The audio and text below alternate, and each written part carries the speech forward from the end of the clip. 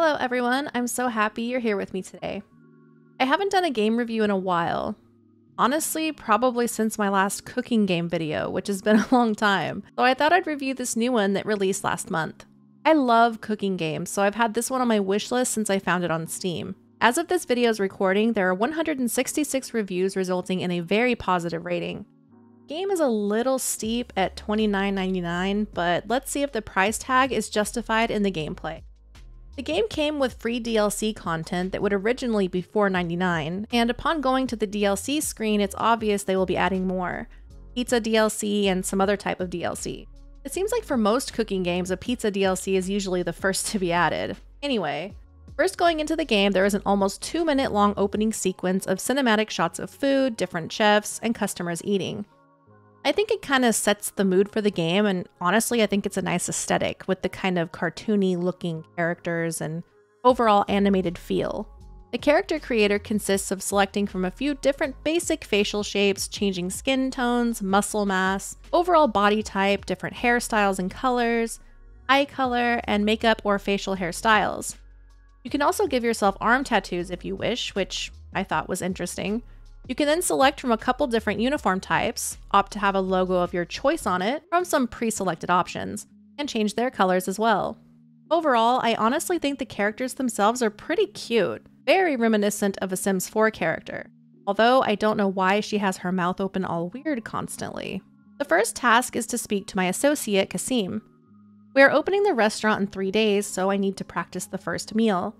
This goes into a 4-day-long tutorial on how the cooking mechanics work, introducing new elements each day.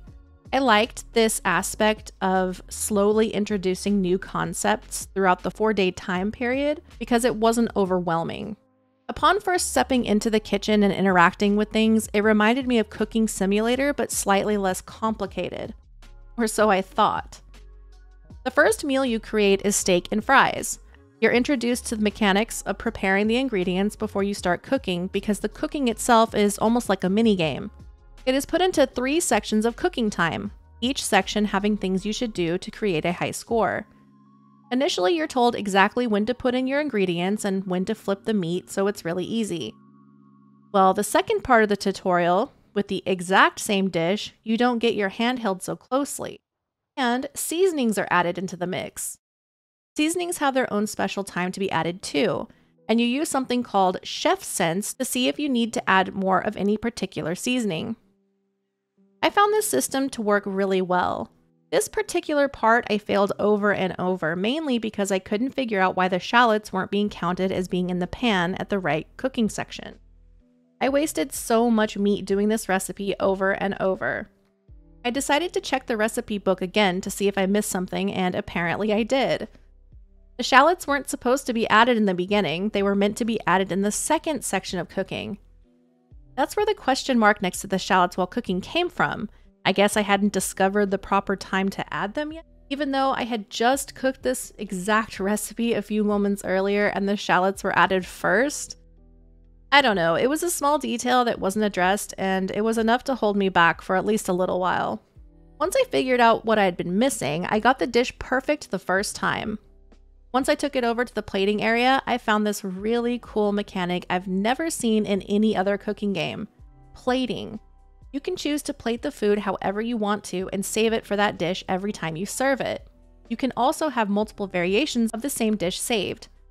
This gives a lot of creative freedom to the dishes you serve and, as I said before, something I've not seen in other cooking games. It makes a lot of sense to have something like this in a gourmet kitchen type setting since plating is a huge part of that culture. The next day, I meet Max, who is a delivery girl for a food supplier. She will be who I order my produce from. This introduces the research table and the game's XP system, called KP, which you can use to buy new recipes to learn. Recipes are also blocked by your character level, which is raised with XP at the end of each dinner service. You earn KP with every dish you cook. The higher the quality or more sophisticated the dish, the more KP and money you earn. By looking at the research book, there are a lot of recipes to unlock and be learned. I learned a caprese salad and filet of sole. Already I could see exactly how complicated these dishes could become. The salad was easy enough as I only had to cook the dressing for it. The other items were just chopped and then tossed together with a little salt. This time around, I checked my recipe book often as to not get anything wrong. I kept seeing prompts on certain items that they could be prepared and then stored in the fridge to be used later. I had a feeling that would play a big part in running things once the restaurant was officially opened up. Before you can add new recipes to your menu, you have to cook them at least once. I only got a grade A and not an A+ on the filet of sole. I didn't realize this means that the highest grade you can get while cooking it for customers would be locked in that A rating, so it's important to get the dish perfect before moving on. It's nice that you have the ability to pin up to 5 recipes, which shows the ingredients and different steps each recipe needs up in the top corner of your screen. This also allows you to quickly grab ingredients from the pantry by holding down A or X on a PlayStation controller, rather than having to select each ingredient individually, saving time. Some foods require being stirred regularly so that they don't stick to the pan, such as the sauce for the Capri salad, while others may require a pan to be thoroughly heated before starting the cooking process, like with the sole, or even water to be boiling before tossing the food in, such as with the green beans. For the sauce, it's executed by way of a meter that slowly grows over time. If you let it get to the top, the food will be ruined. The meter resets each time you stir the food. I found that this was a very smart way to do this. It isn't overly annoying and adds to the realism as well as to the multitasking element that cooking games often offer. This game is unique in the type of cooking game it is.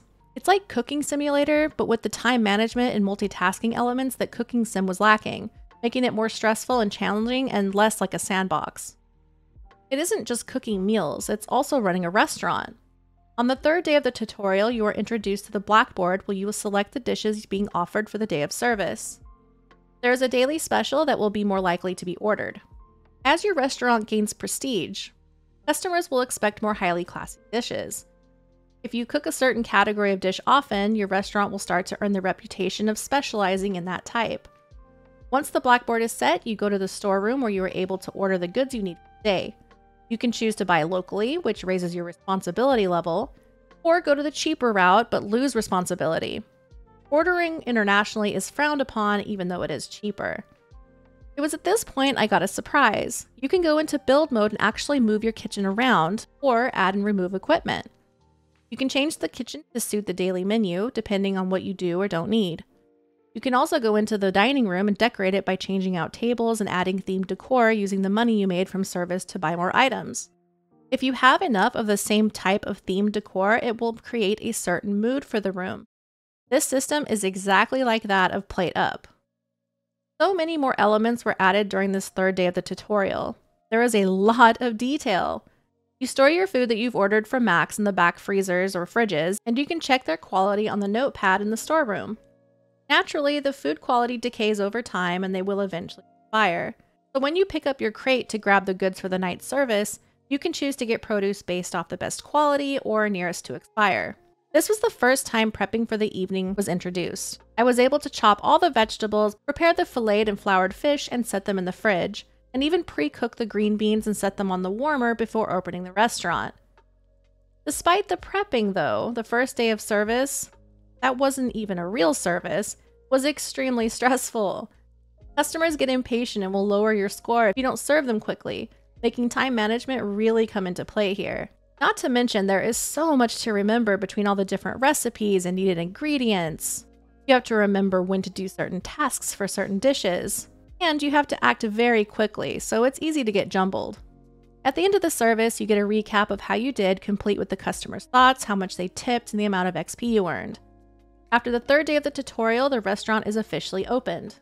Luckily, this was when it was explained that you can adjust the settings to your liking of playstyle.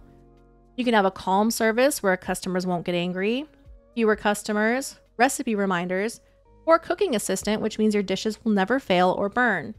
This can make the playstyle very much more relaxing and less of the time management, stressful type of gameplay, depending on the style of gameplay you prefer. And you can change them at any time. I like that you can make the experience be as easy or challenging as you like. The more I played this game, the more I fell in love with it and felt ever more excited. Each day starts with you using your morning to prepare your kitchen, order ingredients, research recipes, and overall prepare for the shift to begin. In the office is a catalog where you can buy so many varying items, from more stoves to meat slicers, mixers, and other neat equipment. You can also buy new decor, pages and pages of decor for your restaurant, including so many types of plates.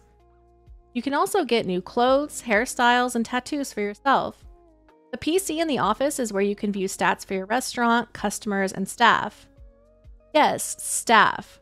When I saw that I would be allowed staff at some point, I got really excited.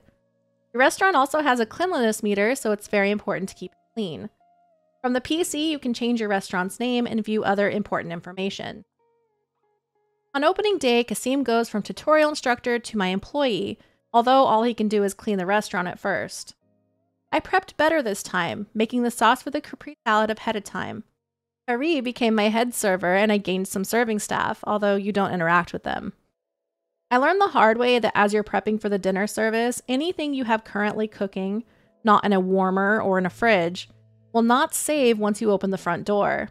Getting a second fridge is important because even though it looks like you can use all the shelves in it, you can't. Only 12 items can be stored per fridge.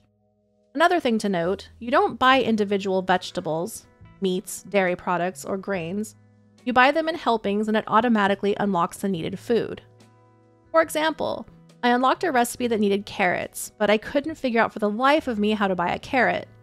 It was later I learned that by buying extra vegetables for my dinner service that a carrot was then available in my pantry. I used the morning to make the new dish so that the following day I could offer that dish for dinner. One major complaint I have are the controls. I played on a controller because a review I read said that playing on the keyboard was tough because of all the different keybinds. Well, it's the same on controller. There are many unnecessary button combinations being used for actions that could easily just be A or X on a PlayStation controller. For example, to place something on a cutting board, it's right trigger. To select the item you want to cut, it's square. Then it's X again to activate the chopping. Then it's right stick to chop. It just seems like a lot of unnecessary steps when you could easily just be spamming a button, but maybe that's kind of the point. Make it where you're not spamming a button, I don't know. My time with this game was really fun. I didn't get to unlock a whole lot more of the recipes, but the ones that I did slowly unlock did get more and more complicated. I could see how this game could provide hours upon hours of gameplay.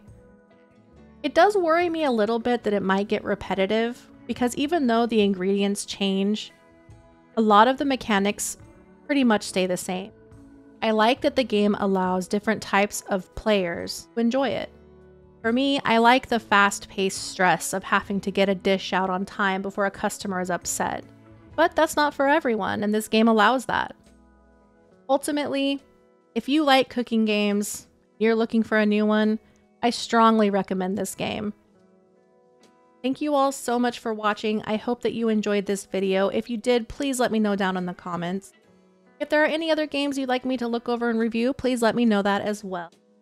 I hope I'll see you again soon. Bye!